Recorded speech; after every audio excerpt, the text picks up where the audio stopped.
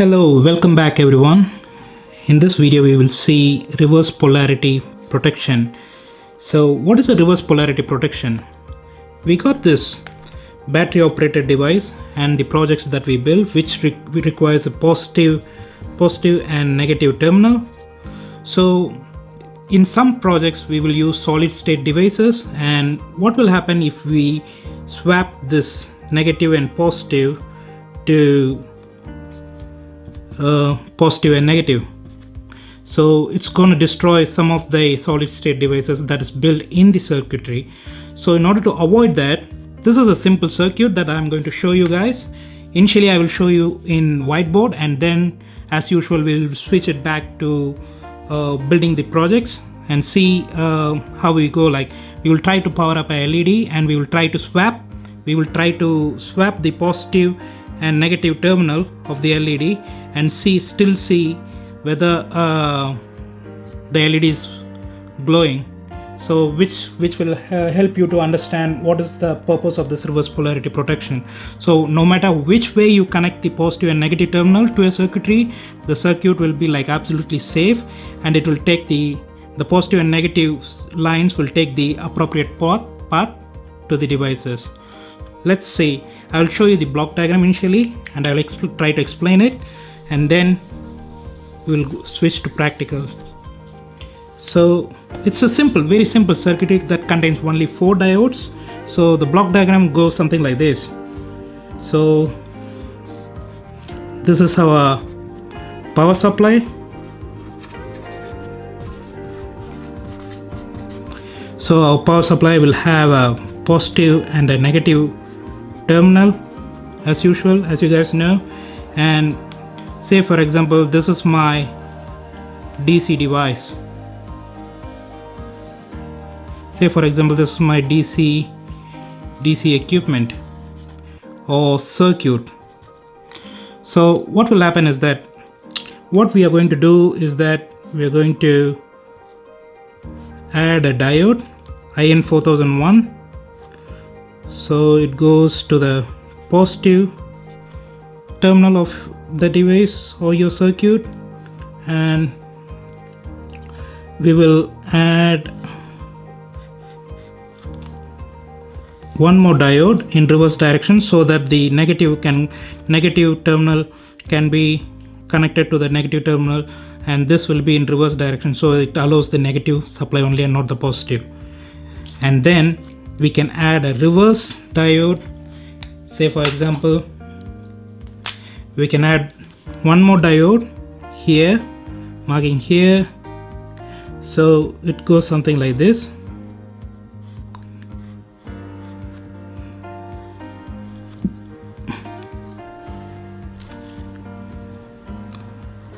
So it goes and gets connected here, and we will add one more diode here.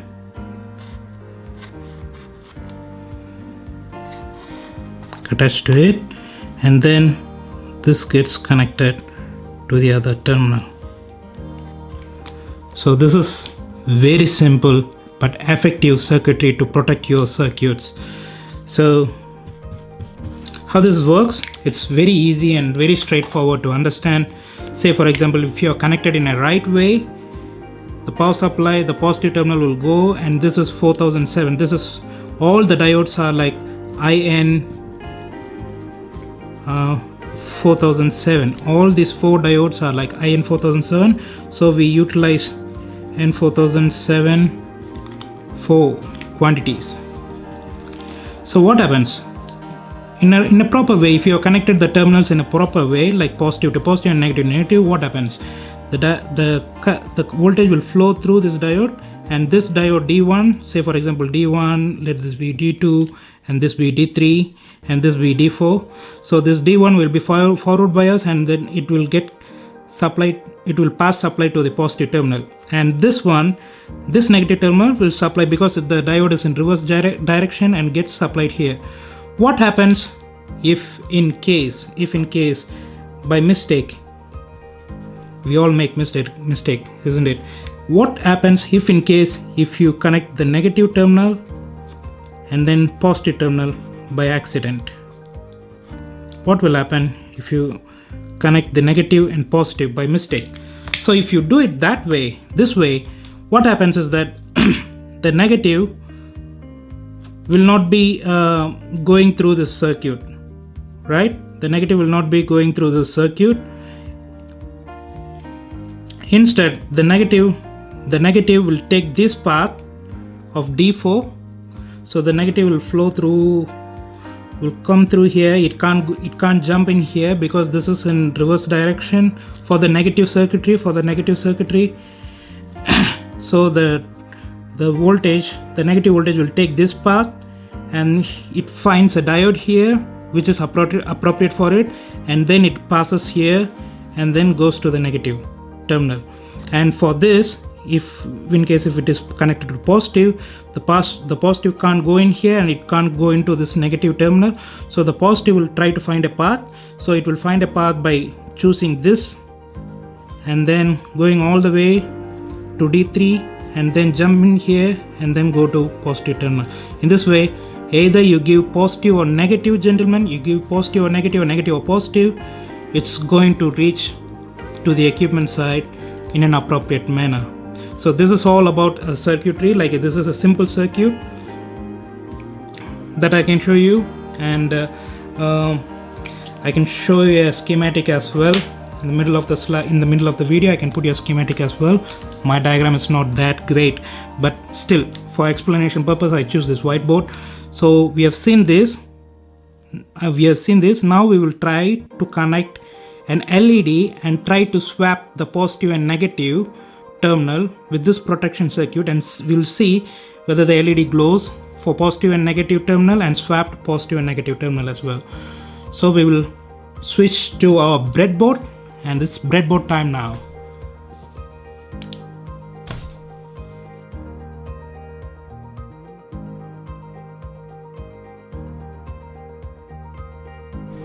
Now we got our breadboard, and now we'll try to give supply to this LED, and we will try to swap the positive and negative terminals of this LED and see whether it's working even with the reverse voltage. We will see whether the reverse voltage protection is enabled for this LED. It's just a simple explanation to show you guys the LED is working. In this way, you can connect with this protection circuit. You can still connect your equipments and other devices as well. Just for explanation purpose, I have taken this LED. So we'll start doing, and this is your IN 4007 diode. I don't know you guys can see or not. So I think you can't see it. So this is a general purpose common diode anyway. Everyone knows about it. For this tutorial is just for beginners and school students and not for experts. Experts, please pardon me. I'm just doing little videos for the beginners. So this is one D1, and we will put D2 in reverse direction. So this is usually this will be positive and negative, and we can try swapping this to negative and positive. So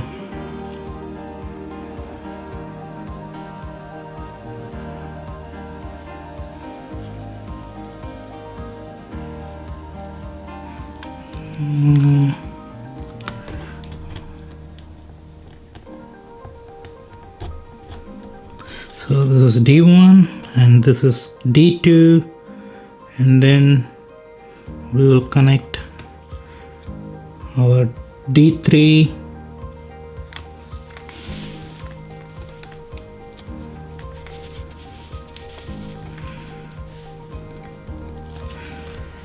and finally we will connect our D4.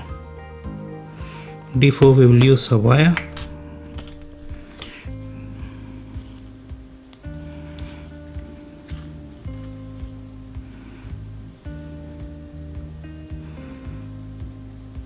The D4 can't cross, it's gonna short.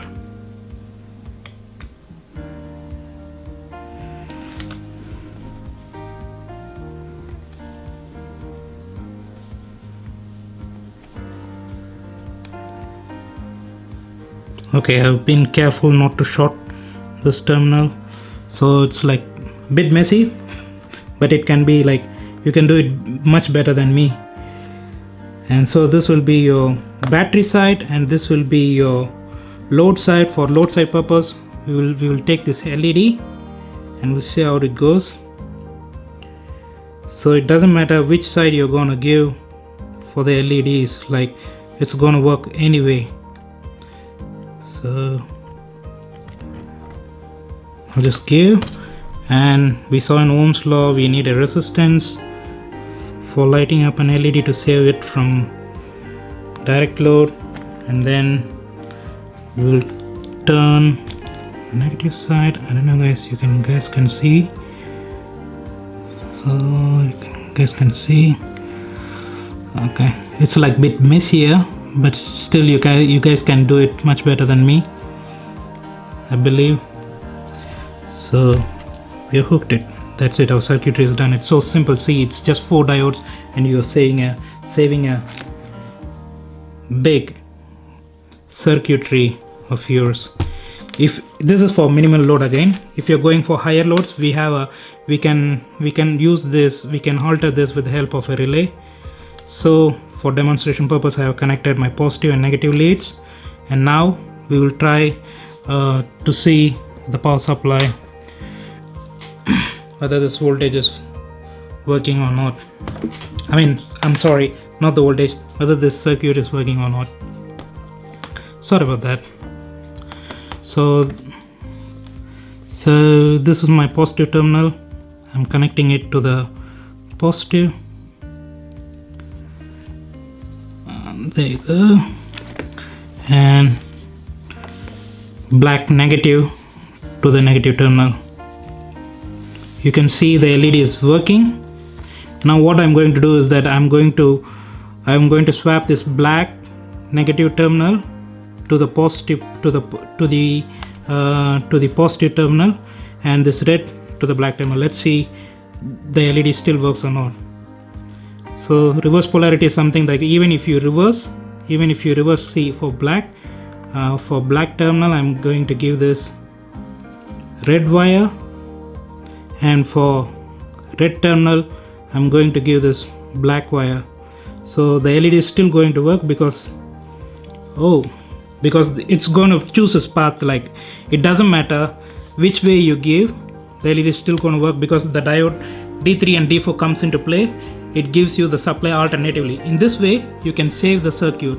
If there is a solid state device, if there is like transistors, if there is like anything in the circuitry which is like polarity sensitive, you can use this simple 4 diode circuitry to save your circuit. So this is a short little video, and it's a very simple video. This is just for beginners and not for experts. Experts must be knowing heaps about this and more than this. So it's just for school children and for beginners and for hobbyists who are coming into the field of electronics. I'm just showing some basics videos. I'll be going in advance, but step by step, not now. So thanks for watching, gentlemen, and hope you like this video. If you guys like it, please like my video and subscribe for future videos. You can click on the bell icon at the bottom of the video. Thank you very much.